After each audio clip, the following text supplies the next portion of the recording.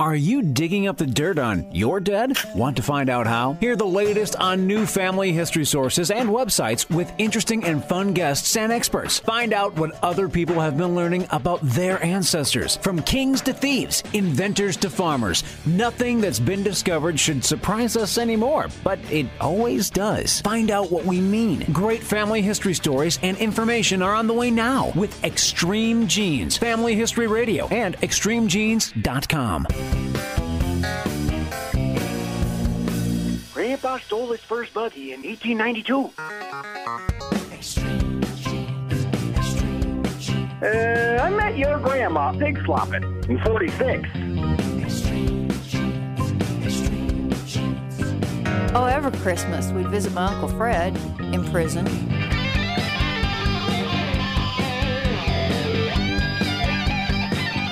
I had no idea the whole thing about 19th century and early 20th century boys wearing dresses in photos and how to know their boys would get so much attention. Hi, it is Fisher here, your radio root sleuth, and this is Extreme Genes, America's family history show, where we shake your family tree and watch the nuts fall out. All right, 2 stories came out of this. One listener Facebooked that she had thought that the century-old picture she inherited was of a little girl she could not place in the family. It was her great-grandfather. And then there was this one, and I wish she had come on to tell it herself. Suzanne Brown emailed to say that her father, who was born in 1900, wore a dress as a toddler until potty trained, like we talked about. And then his father went overseas to Scotland for 3 years. His mother got it in her head that she wouldn't cut her son's hair again, by then replete with ringlets, until his father returned. And when the boy turned 6, he was sent to school. Well, his mother was very quickly informed by the principal that the child's hair would have to be cut. When asked why, he said because the kid's been beating up all the other kids who were making fun of him. She didn't cut the hair. She took him out of school. And by the way, this listener has several pictures of her father in dresses at the turn of the last century. So thanks for those stories. Remember, the boys are the toddlers in dresses with the hair parted on either side or both, and the girls have their hair parted down the middle. That's good stuff to know.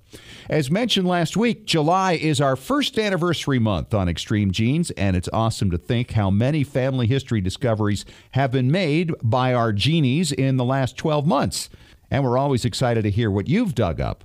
Later in the show, we're going to talk to a group of guys from Alabama who literally did just that just a few days ago. Dug up a piece of 19th century family history that brought one family member to tears. We'll be talking to the gents that call themselves Task Force History in about 25 minutes. In about 7 minutes, Jennifer Utley of Ancestry.com returns to talk about their new prison record release. You know, it's the stories that make your ancestors interesting, and few people left as many stories behind as people who made their way through the legal system. And we all have them. What might be in those prison records that Ancestry just released, and where and when do they cover? We'll find out in minutes. We left up our survey on your Revolutionary soldiers for a couple of weeks, and 68% who answered said they had at least one soldier who fought for the Patriot side in the Revolution. 13 weren't aware of any soldiers, 6% had soldiers on both sides, and 3% had loyalist ancestors. An interesting spread of answers, which really shows how much of a civil war the Revolution really was. Oh, and if you haven't heard, AMC has renewed the show Turn about Washington's Culper spy ring during the Revolution. If you had ancestors in the Northeast during the Revolution, this is an exciting program to watch. They begin rerunning the first season on Saturday nights starting in August, and season 2 doesn't happen until spring of next year. They're killing me. This week's survey has to do with our next segment. Are you aware of any ancestors who were imprisoned? This doesn't necessarily mean they committed a crime. Maybe they were just there for their own protection, right? Answer yes or no now at extremegenes.com. It is time for this week's edition of our Family Histoire News from the pages of extremegenes.com. A woman in Arkansas has celebrated her 116th birthday on the 4th of July. She had a cake and a party and is now the oldest living American and second oldest person on the planet. Her name is Gertrude Weaver, and she was born in Arkansas near the Texas border. And get this, she was married in 1915. She and her husband had 4 children, only one of whom is still living. He's 93 and partied right along with her. Parts of China are now creating traditions that future generations will look back on and say, "What?" In these places, women are wearing wedding dresses instead of caps and gowns when graduating from college. Someday, those graduation pics will be hard for descendants to understand, no doubt. On July 29th, over 1,000 often steamy love notes written by President Warren G. Harding to his mistress will be made available to the public. He and the mistress had been together some 15 years when he finally had to break off the relationship when he moved into the White House. It's believed she convinced him not to run for president in 1916, allowing Woodrow Wilson an easier re-election, possibly altering the course of history. Well, next time you're in London, drop by the Red Lion Hotel and say hi to Dolly Seville. Dolly is a great-great-grandmother. Yes, 2 greats. She's also still working. She is the world's oldest working bartender at age 100. She works at the Red Lion 3 days a week and has been mixing drinks on demand since 1940. First-year archaeology students at Bournemouth University in England have discovered 5 skeletons believed to be from the same family over 3 generations and 70 years, dating back to Britain's Roman era. We're talking somewhere around 300 to 350 A.D. The remains were found near the site of a Roman villa, where the students came upon a timber mausoleum. The era of the villa matches the time that the graves were created.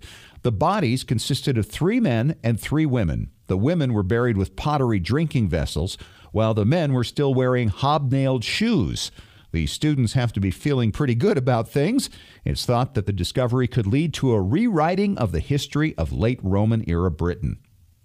As we approach July 28th and the 100th anniversary of the start of World War I, the curious story of a naval lieutenant named Edward Hilton Young, called Bill, later Lord Kennet, has made some news. During a naval raid on a Belgian port on April 23, 1918, Bill lost his right arm to German fire. Now, 95 years later, his officer braids, which had been cut away from his uniform when he received medical attention that night, have been returned to his descendants. How did this happen? Well, they appeared on the BBC's Antiques Roadshow. We've heard this before. As the braids were shown, the story was told of the man who obtained them back in 1918 on the same ship as Bill Young. The story went that the man who obtained the braids assisted with a lieutenant who had received a very serious wound to his arm. The medic informed him he should keep the braids as a souvenir. Friends of the descendants knew of Bill's story and informed the family of the BBC program. They didn't see it. Connections were made, and the descendants of a man who assisted in Bill's emergency care presented Bill's descendants with his officer braids from the very uniform he wore that fateful night. See the pictures and read more details on this incredible reunion now at extremejeans.com. And coming up next, our first anniversary month continues with a new story source for you. And there are few places better for collecting stories than prison records. This past week, Ancestry.com released a ton of them, covering pens from New York to California, with more to come. What might we find in them? Jennifer Utley from Ancestry.com joins us to give us some insight in 3 minutes on Extreme Genes, Family History Radio, and ExtremeGenes.com.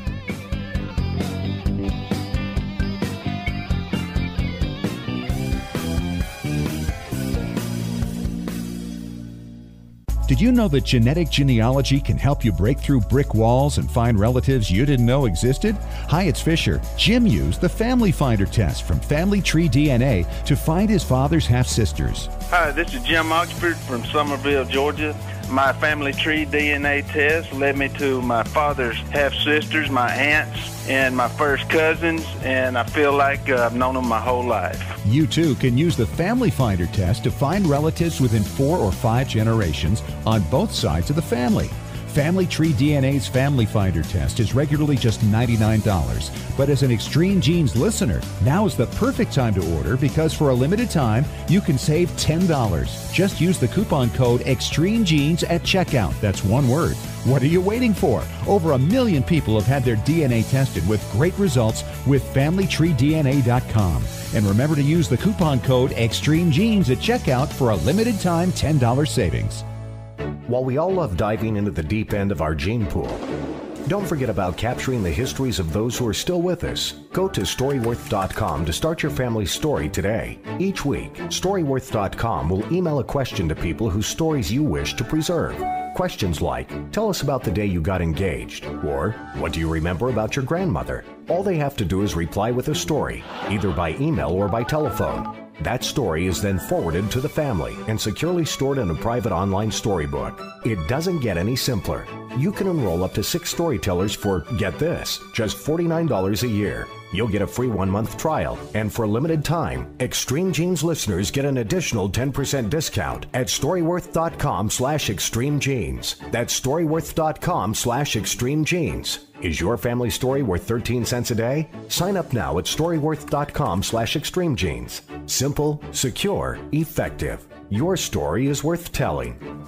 You know, there's nothing more exciting than walking where your ancestors walked and seeing what they saw. Hi, it's Fisher here, and I know I've done it. It's life-changing. And right now, Alan McKay Tours is teaming up with Ancestry Tours for a Great Britain Ancestry Tour. It's happening October 16th through 24th. Fly from your home city to London on October 16th, arriving the morning of the 17th, when you'll enjoy your first day touring England's ancient capital. If you choose, 3 days out of the trip are dedicated to family history research with professional experts in London, Manchester, Liverpool, and Edinburgh, Scotland. You might have your own agenda in these places, but what an opportunity. Hurry, space is limited for this exciting Great Britain Ancestry Tour, October 16th through 24th. Call Alan McKay Tours today at 801-917-1131. That's 801-917-1131. Prices vary depending upon city of departure. Call now and get a $50 per person Extreme Genes discount. Here's the opportunity you've been waiting for.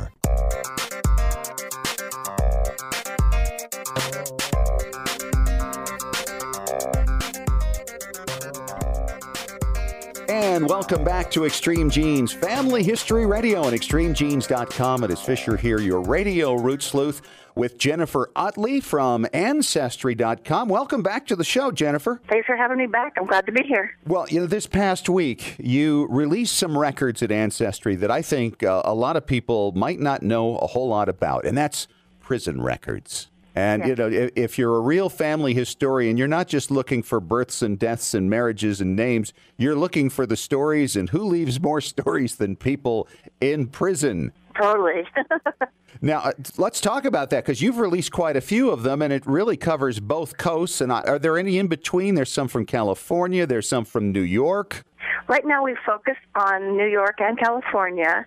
They have some of the most infamous prisons in the nation, so they were a good place to start. Yeah, they were. Well, you got Sing Sing, you got Auburn in New York. What's in California? In California, we've got Folsom and we've got San Quentin. And those are legendary. Johnny Cash sang about those. That's right. So you know it's got to be bad. I mean, good. Well, for us, it's good. And in this case, sometimes bad is really good. Yes, exactly. Now, I don't have any direct ancestors that I'm aware of that were in prison, but I do have some residual ones there. I've got a forger. I've got one woman who kind of ignored her children, and she just wound up in jail for about 30 days. You don't have just jail records, do you? These are the big prisons. Yeah, these are the state prisons. So what can we expect? What can be found in some of these records that are unique? You know, because these aren't standardized records like a census record, there's lots of different things that you can find in these that you wouldn't expect. I was looking at one this morning for Black Bart, who was the famous stagecoach robber. And that's just as I was looking, if I just look at his here, let me pull it up really fast. It's got his name, where he was from, when he entered the prison, what his crime was, but it also talks about his complexion and what he looked like and any distinguishing marks. So along with the facts that you expect to find, you can find information about relationships that they've had with people that will help you build the family tree, and you can learn about their parents and those types of things. So it's not very standardized, but you can find all kinds of things in it that you wouldn't expect. Now, at what point did prisons start using photographs of the prisoners? I would guess in the late 1800s, and that's one of the greatest things about these. I mean, I think a researcher could have fun just, even if they're not your people, just looking at the different mug shots that there are in these records. And how far back do they go? They started the mid-1800s, like 1845 for New York, and Sing Sing starts in 1865. The California ones, so they had to start establishing the prisons after the gold rush, right? People went to find gold, but they also there was a criminal element that went as well. So soon after the gold rush, they had to start incarcerating people. So those started about the 1850. That's pretty early. That's good. And because I would imagine a lot of us might be aware of some ancestors or relatives who were in prison in the last century, but might have to do a little looking and might find a few surprises in the 19th century. That's right. Tell us about some stories of discovery that you're already aware of, because these have only been out for a few days now.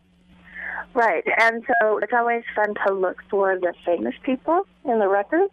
We found the prison records of Lucky Luciano. He was in New York, and he was actually eventually incarcerated for pandering. It is a really interesting record because when you're looking at that, it shows that he's a barber, and it shows that he's making very little money each week. Yes. Yeah, my guess is that's what he was reporting on his taxes. Right. Well, that's how they got Capone ultimately, right? Because they couldn't get him on crime, but they got him on faking his income tax returns. Right. One of the other ones that we found is Ed Morrell. He was an accomplice of the Evans and Sontag gang who robbed the Southern Pacific Railroad in the 1890s. And he later wrote a memoir, and his pardon was championed by the author Jack London, who later used Morrell as inspiration for a character in one of his novels. You never know, do you? Yep. Even back in the day, they found these criminals fascinating people. Yes. And created characters. So with these records, when you find when they come, when they go, when they face parole and that type of thing, what other records do you think that can lead you to? Well, that's what's great about it, because the great thing is about criminals, and especially those who were caught, they tend to leave a lot of records up behind, records that really fill in the details about their lives. And so while the prison records themselves hold part of that story, knowing that these people were in prison can lead to other amazing records that are super good at storytelling. And the ones that I think are the best at storytelling are the court records and the newspaper records, because the court records, you really have to figure out if someone needed to be convicted. And with the newspapers, people telling newspaper stories are trying to sell newspapers. So they're telling the most interesting stories there. So these are really gateway for those two records that tell you more than maybe a vital record like the birth, marriage, and death would tell. So these records are rich in the details about their actions and their politics and their personalities and their communities and even their relationships. Well, I think it's fun because you're right. The two things that are really big right now for so many people, DNA and digitized newspapers. And the digitized newspapers just color everything now in a way that we've never been able to do it in the past. Oh, yes. They're the ones that we use the most often to tell stories when we're looking at stories for family trees. Now, are you guys growing your digitized newspaper collections? Always. They're continually being updated. In fact, we have a site called newspapers.com that's wholly dedicated to digitizing newspapers. It's interesting, Jennifer. I had somebody say to me, these prison records, having them out there and having people getting all excited about finding their criminal ancestors, it kind of actually glamorizes the lifestyle. What would you say to that? I often talk to people, I ask people about their family trees all the time, and it's funny how often people want to talk about the horse thieves in their family tree. That's the first thing that they bring up. It is. I think the Americans kind of feel a little bit of like the Australians do. I mean, the Australians take great pride in having a convict in their tree, right? Right, they're all convicts. That's right. So I think the Americans, I think there's like this idea of these were people who went and settled this unknown country, and that some of them were kind of shady. But, you know, anytime you look into the stories in your family tree, you need to remember that our ancestors lived in a certain place at a certain time, right? Yes. And we can't judge our ancestors by the standards we have today. Our ancestors were people who had to make tough choices, just like we do, and sometimes they made the wrong choices. And I think it's interesting to look at the circumstances of their lives and try and learn from it. You know, I think it can lend relevance to our own lives today. And I think that looking back at the ones that made mistakes, I think we can even find comfort in learning about the mistakes that family members made in the past. And it can help people get through trying times in their own lives. I'm really amazed just how powerful and relevant learning about your family history can be. You know, the people who were the heroes, but the people who maybe didn't make all the right choices. And the heroes don't always make all the right choices either, nor do the scoundrels always make the bad choices. Janet Horvorka, in a recent talk I heard, made a great comment about that, saying, you know, there's a little bit of hero in every scoundrel and a little bit of scoundrel in every hero. Nice. And I think just learning about the situations they were facing and what choices they did have can be really enlightening. That's the whole point of all of this, ultimately, isn't it? It isn't to aggrandize us because our ancestors were so perfect, but to find out the choices they made, the mistakes, and the good things that they did, so we can learn from both sides of the ledger. Yeah, I believe that. You know, I get such a kick out of looking at these records and see what they did and see how they got out, and then maybe try to follow that up and gather some newspaper stories about the different individuals, because anybody who's gone to prison generally is going to make the paper because it's a larger crime. Agreed? Agreed. I also think that as you find these people in your tree somewhere, I think that these are the kinds of stories that could also inspire the younger generations. They don't see it as, you know, boarding birth dates and death dates. All of a sudden you've got people who did funny things, and I think that sharing those stories can actually lend more interest to the younger generation as they come up about their family history.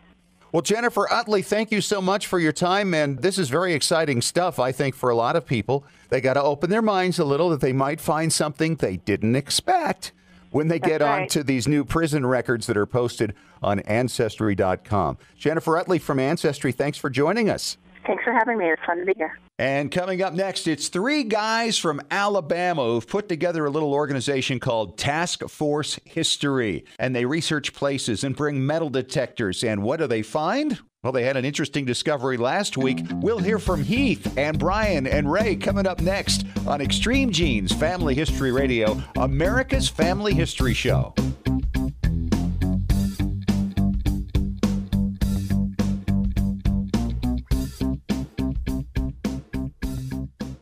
Hello, Extreme Genes listeners. I'm Larry Gelwicks, the getaway guru and host of the Travel Show radio broadcast with the hottest travel deals on the planet. And now you can travel more and pay less by joining me on our Travel Show podcast. Cruises, tours, resort hotels, airline tickets, stay close to home, or travel the world. I'll show you how to travel more and pay less. Go online to ColumbusVacations.com. That's ColumbusVacations.com. Click on radio and then click on podcast. It's really that simple. ColumbusVacations.com, radio and podcast for the hottest travel deals on the planet.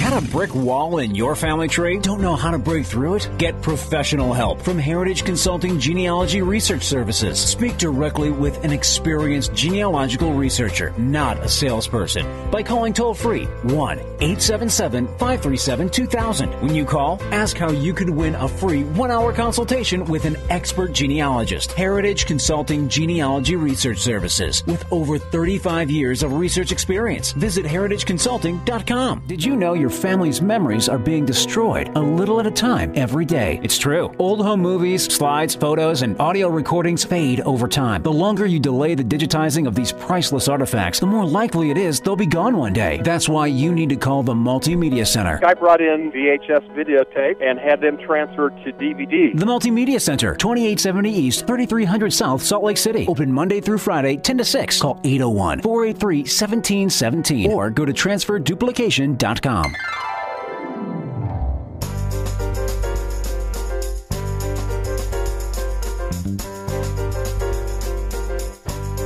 And welcome back to Extreme Genes, Family History Radio, extremegenes.com. It is Fisher here, your radio root sleuth.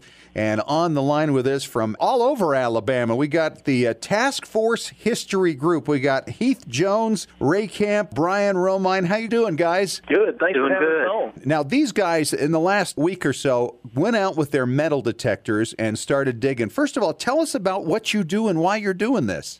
Well, basically what we do, Mr. Fisher, we go out and try to find history, and whether it be history from somebody's family or Civil War history or otherwise, we go out and try to piece together the pieces of the puzzle that sometimes are lost to the textbooks. And so you guys went out to a farmhouse not too long ago and made an interesting find. We did. I actually own property here in Cleveland County in Heflin, Alabama, that's been in my family for the past 100-plus years, since prior to the Civil War. And some of my family had lived on that property. And we went out to that home place and started detecting a little bit, see what we could find. Now, you talk about a home place. Is the house still there? No, the house burned at some point prior to 1913, but it's not really recorded as to when the house was lost. We know it was occupied somewhere between 1840 and 1910, somewhere in that range. And so you know who the people were who lived there? Yes. My grandmother's aunt, so it would be my great-great-aunt. And she was there for some time, obviously. And so you went out there with a metal detector. Now, was it you, Brian, that got the new metal detector and said, let's go? Well, yeah, I kind of convinced Keith to let me come over to his place and try it out. He sold it to me. Detectors are kind of gadget guys. We have to get a new machine every now and then to play with. And you need the right place to play, obviously. Exactly. Now, this was where the house stood that you guys went around. What's your role in this, by the way, Ray? I was just moral support. I carried the water. You carried the water, okay. No, we were invited out there to Heath's place. We just wanted to find out what was going on in that area, and we kind of spread out a little bit, and Brian all of a sudden, very interesting. I'm definitely going to let him tell you about this. Okay. So what did you come up with, Brian? Well, we were scattering around the area. We knew approximately where the house was, and Heath had found an old well out there and kind of told us the general area to watch our step.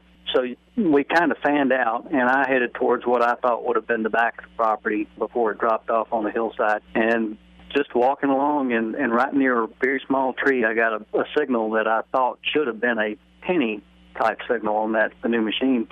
And so I stopped and dug it up, and when I got it cleaned off, I could see that it was a ring. It was bent, of course, but it was an old copper ring, and it was common back in the period around and just after the Civil War for those copper rings to be made and then gold-plated. It was called a poor man's wedding band.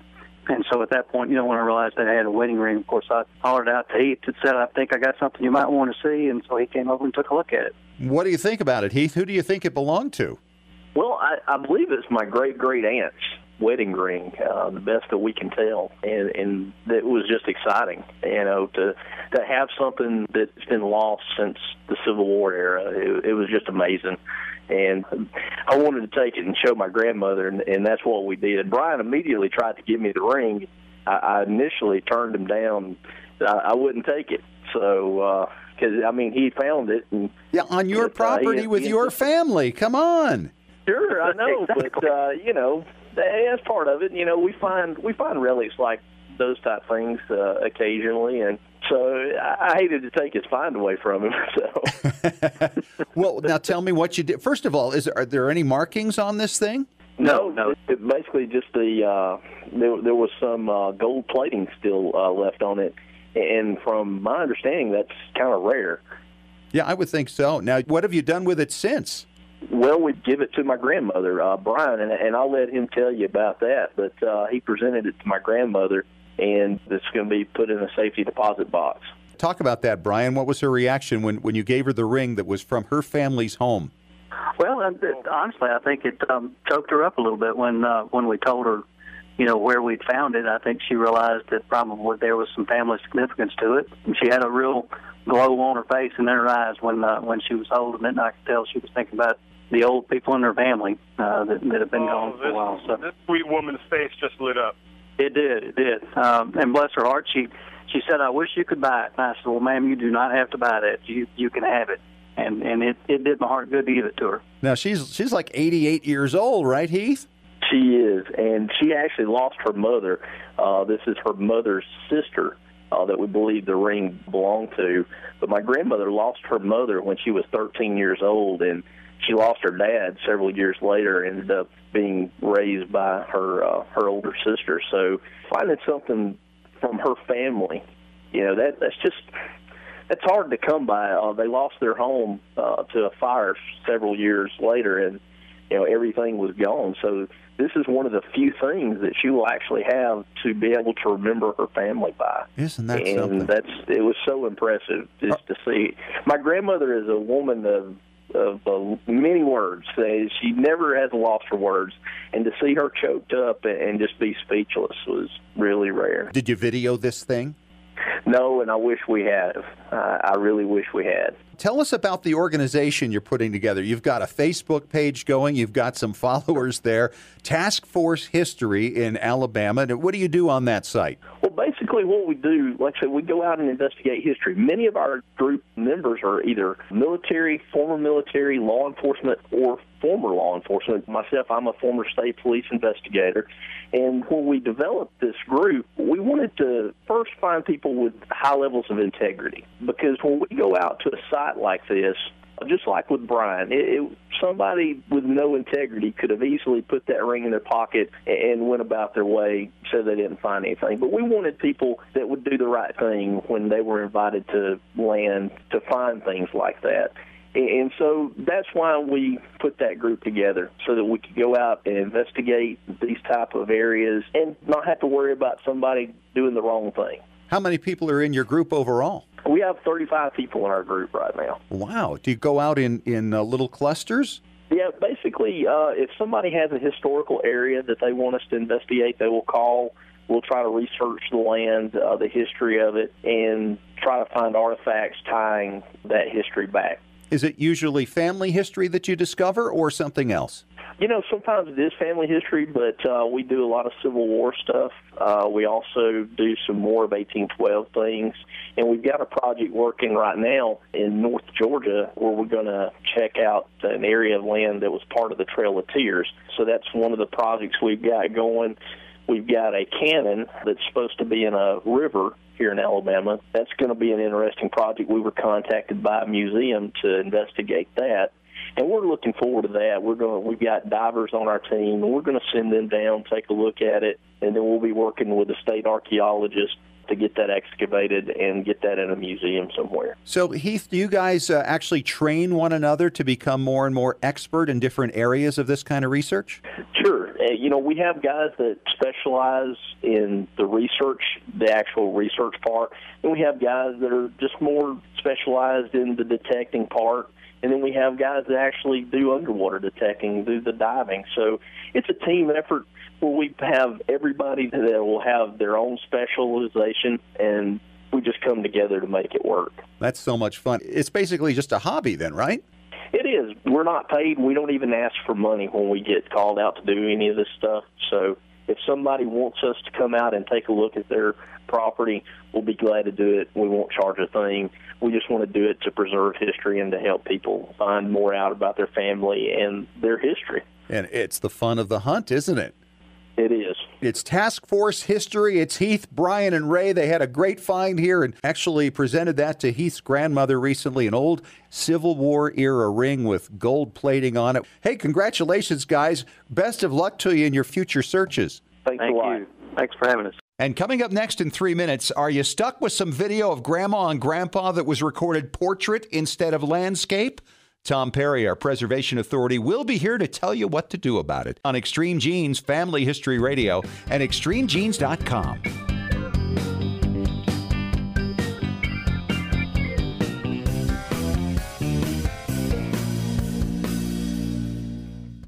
Did you know that genetic genealogy can help you break through brick walls and find relatives you didn't know existed? Hi, it's Fisher. Jim used the Family Finder test from Family Tree DNA to find his father's half-sisters. Hi, this is Jim Oxford from Somerville, Georgia.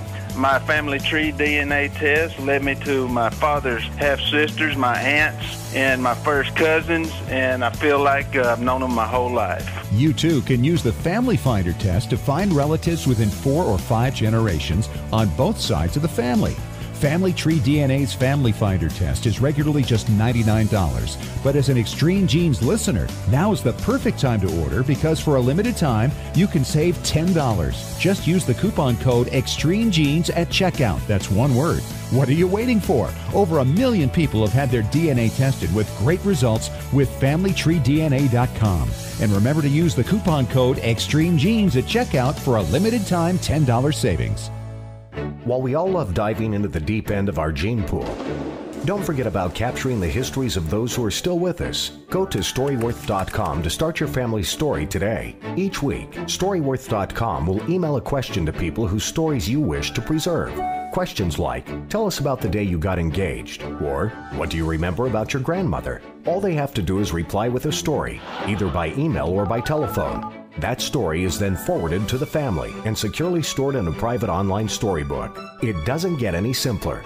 You can enroll up to 6 storytellers for, get this, just $49 a year. You'll get a free 1-month trial, and for a limited time, Extreme Genes listeners get an additional 10% discount at Storyworth.com/ExtremeGenes. That's Storyworth.com/ExtremeGenes. Is your family story worth 13 cents a day? Sign up now at Storyworth.com/ExtremeGenes. Simple, secure, effective. Your story is worth telling.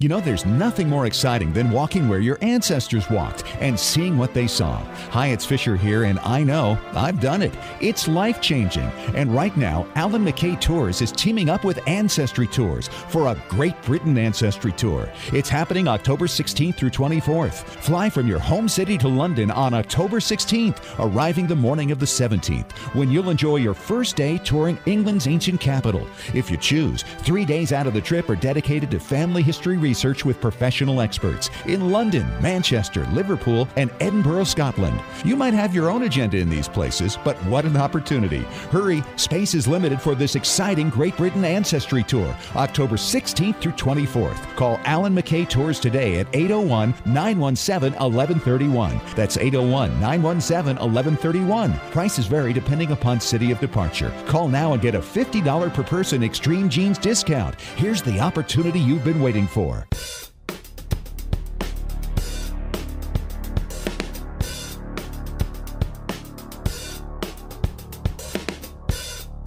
And welcome back to Extreme Genes Family History Radio, America's Family History Show. I am Fisher, your radio root sleuth, with Tom Perry. He's our preservation authority from tmcplace.com. Welcome back, Tom. Good to be back. And we have another question for you. Email to asktom@tmcplace.com. This one from Francine Fiorito in Coscob, Connecticut. And she said, Tom, I recently videotaped my grandparents and the video came out sideways.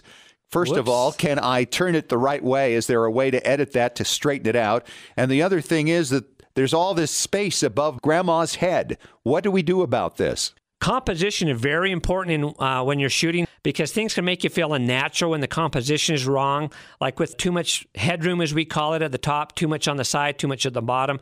You never, ever want to put your grandma or grandpa or anybody you're interviewing right smack dab in the middle of the frame. What you want to do is imagine on your viewfinder, you have a tic-tac-toe. We call it rules of thirds. In fact, some of the newer cameras, you can actually turn that on and off.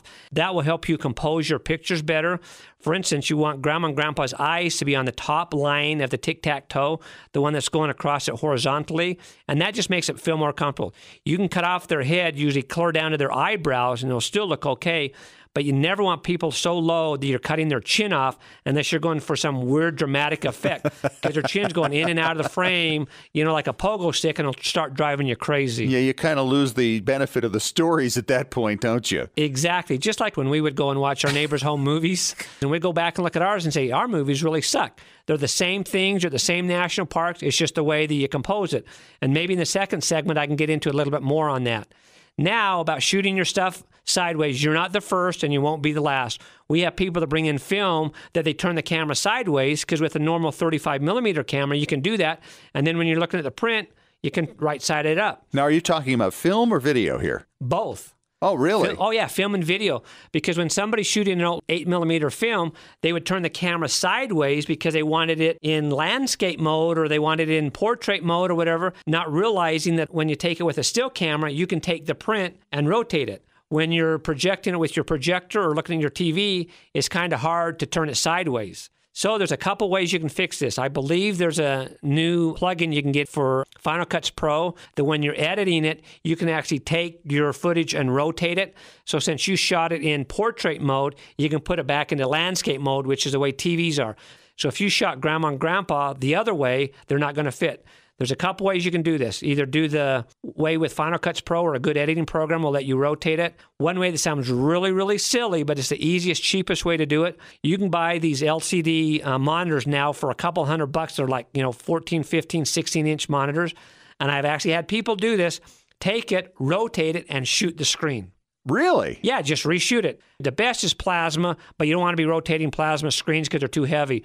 But these little LCD ones, a lot of them have a pivot on them. If not, just fold up the stand and lean it against a wall and reshoot it. If none of these ways work for you, what I would suggest is take the audio part, which is the most important, and put it on a CD, put it on a new track, and just make it into a slideshow. Get photos, get film, get video, mix them together almost like a montage while they're talking, telling their history story. That way, that's probably the easiest way to do it. And that way works really, really good. And I'd suggest something like that. If you have questions, just write me, ask Tom at tmcplace.com, and we can help you with just about any kind of question you may have. All right, we're going to break, Tom. Good advice. And what are we going to talk about next? We'll get into composition, talk a little bit more about rules of third, lighting, and a few other things. All right, that's next in 5 minutes on Extreme Genes Family History Radio and extremegenes.com.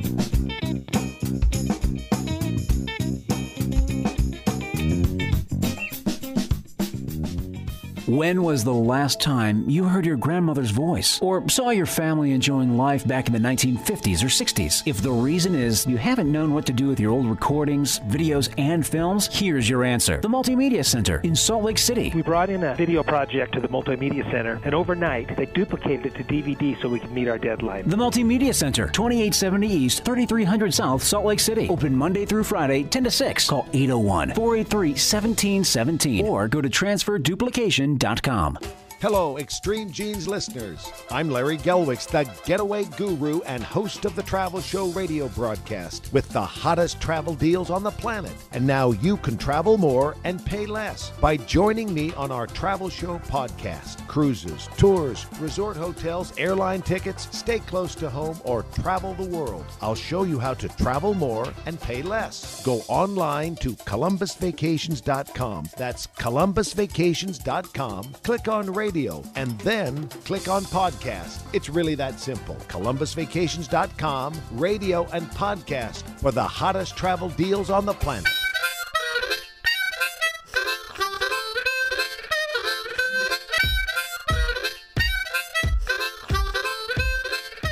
Welcome back. Final segment of Extreme Genes Family History Radio and extremegenes.com. Fisher here with Tom Perry, the Preservation Authority from tmcplace.com. And we're talking about videography and photography and how to do it better. We have so many different devices and types of equipment to use, and yet the rules still remain the same, don't they? Oh, they do. That's the thing that's really incredible is the way they shot daguerreotypes, paintings, murals, anything that you do, any kind of media. If you do these simple things, your stuff will look good. Well, Michelangelo followed these same rules, did he not? Exactly. Oh, absolutely. Just like when he did David, he just chipped away all the parts that didn't look like David and came out perfect. But seriously, just follow the simple rules. And whether you're shooting with an iPhone, you're shooting with an old Super 8 camera, a video camera, just follow the very simple rules. A guy in a black suit, a girl in a white dress, what's the difference? It's the way you compose your picture together that's so important, the way that you light it. One thing that I find, a lot of people try using extra lights to think things are going to look better.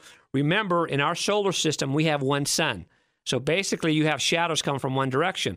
I see people set up lighting in a house, and there's a shadow going right on Grandpa and left on Grandma. It's uncomfortable, and you don't know why. The reason is you're used to seeing shadows always going one direction, depending where the sun is as it rises in the east and sets in the west. So if you have a big light shining on Grandma from the right and Grandpa from the left, you just made a solar system with two suns in it. So it doesn't feel comfortable. You don't understand why, but that's why it doesn't feel comfortable. You want to make sure your lighting looks real and genuine. So if you look at a professional person that's lighting, they'll do what's called like a headlight, which kind of shines on your head to kind of give you dimension, separates you from the background, which is good, but it's not far enough that it's going to throw a shadow off their nose. Then you have a key light, which is your main light, which is usually on your right or left side, depending how you're setting people up. And then you can have a fill light on the other side, which kind of is like a softer light. It's not sharp enough to cast a big shadow on the other side of their face, so they look good. And one time when you're interviewing like two people, Grandma and Grandpa together, you set up a key light on Grandma, which can be the fill light on Grandpa. Then you set up a key light on Grandpa, which is the fill light on Grandma.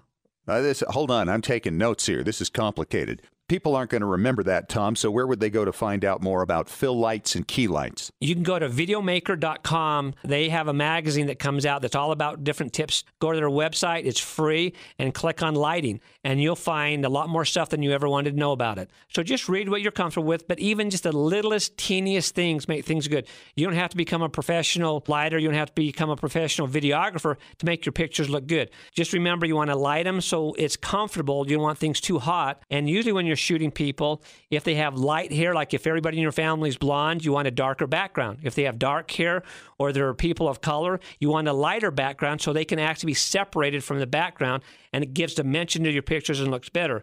And also, as we talked about in the first segment a little bit, rules of thirds. That's probably the most important thing you can remember. So imagine imaginary lines on your viewfinder that looks like a tic-tac-toe, and check your settings, and if you can turn that on, leave it on 24/7, because it's not recording it to your tape, it's just giving you an idea. So as you're shooting your grandson or your nephew or Grandma and Grandpa, keep their eyes on the top line of the tic-tac-toe so that gives them good dimension below, so their chin's not going in and out of frame. And if they're looking straight at you, kind of center them in the picture. If you want to do a side shot, make sure the extra space is in front of them, because if it's behind them, it looks like they're running into the wall. So keep the leading edge, the extra space in the direction they're looking into, so they're looking into space and not looking into the side of the camera. All right, Tom, thanks. Great advice as always. And if you have a question for Tom, you can email him at asktom@tmcplace.com, and you might even hear your question answered on the air. That's it for this week. Thanks to Jennifer Utley from Ancestry.com for our conversation about their new prison records that have been released. Plus, the guys from Alabama, Task Force History, with an amazing find this past week. If you missed either segment or you want to hear them again, of course, you can catch the podcast on iTunes and iHeartRadio. And, of course, download our free podcast app to your iPhone or Android device. Take care. We'll talk to you again next week. And remember, as far as everyone knows, we're a nice, normal family.